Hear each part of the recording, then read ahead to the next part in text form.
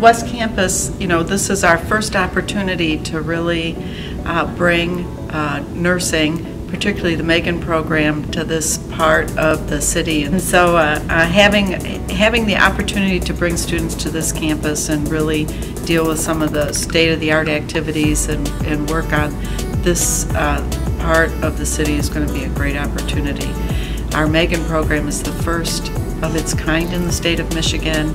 It is master's entry, and so it takes students who have a baccalaureate degree outside of nursing and prepares them in an accelerated fashion to be an entry-level nurse with advanced nursing skills in both leadership, research, quality and safety, and population health. And so having the opportunity to put these students at the bedside and educate them here in this facility is a tremendous opportunity.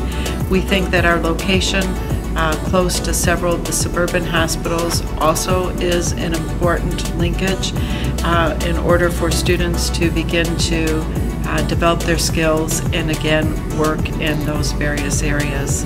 We have been able to develop the simulation area and the classrooms here so that students will be able to come in, they can do their learning here, and they can stop their learning, go to one of the side tables and work on particular skills such as blood drawing, IVs, physical assessment. We have state-of-the-art simulation activities, simulation room which will be fully equipped with high fidelity mannequins.